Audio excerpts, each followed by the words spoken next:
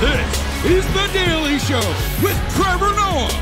Hey, what's going on, everybody? Welcome to The Daily Show. I'm Trevor Noah. Let's jump straight into today's headlines. We kick things off with a story out of Great Britain, the country where Yes Queen originated. When the COVID pandemic first swept the world in 2020, the UK was one of the countries that were hardest hit, and it responded with a national lockdown. All non-essential stores were closed, public and private gatherings were banned, and Meghan and Harry were forced to socially distance 7,000 miles away. But now, we're learning that some of the people who imposed the lockdown weren't obeying it themselves. Boris Johnson is facing fierce criticism this morning. A leaked video shows senior Downing Street staff joking about a Christmas party thrown by the British Prime Minister during last year's Tier 3 COVID lockdown. This video shows aides rehearsing for a briefing 4 days after the alleged party. I've just seen reports on Twitter that there was a Downing Street Christmas party on Friday night. Do you recognise those reports? I went home. Hold on.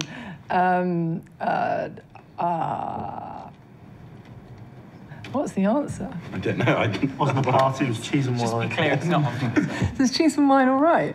No. It was a business meeting. I'm joking. It is recorded. This fictional party was a business meeting. And it was not socially distanced.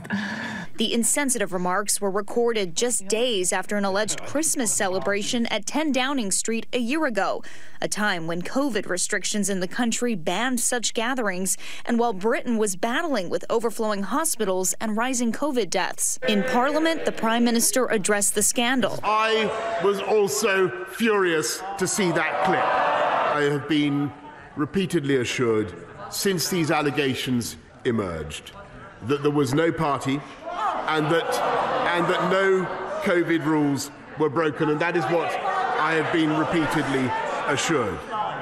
We saw them practicing the lie, and now you're going to tell us that we must believe the lie? There was no party. You guys have to believe the thing that we saw is a thing, is not a thing. It is a thing. Everybody must believe me. You know, Boris would be a lot more believable if it didn't look like someone just pulled him out of a mosh pit. And guys, it's not just Boris, by the way. It feels like every month we catch another politician breaking their own COVID rules. Gavin Newsom went to that fancy restaurant. The mayor of Austin flew to Cabo. Andrew Cuomo kissed that bat. At the same time, I get why they broke COVID rules to have that party. I mean, people look forward all year long to the office Christmas party. It's the only chance you have to hook up with a coworker, have everyone in the office see it, and then pretend like it never happened. It's like a hall pass from HR.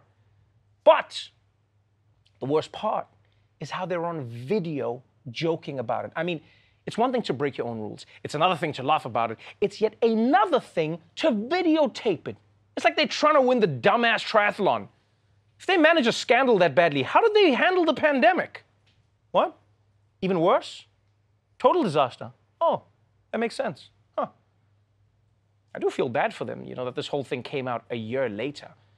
Because this scandal is happening now, but the video is from a year ago. Because I'm sure after the first 6 or 8 months, they probably thought it was over. They probably thought they'd gotten away with it. It's almost like, imagine if you were at work and then your 8th grade teacher walked in like, "We finally tracked down whose gum that was under the desk, mister. You're getting 2 weeks detention." What? I'm 37. Do you want it to be 3?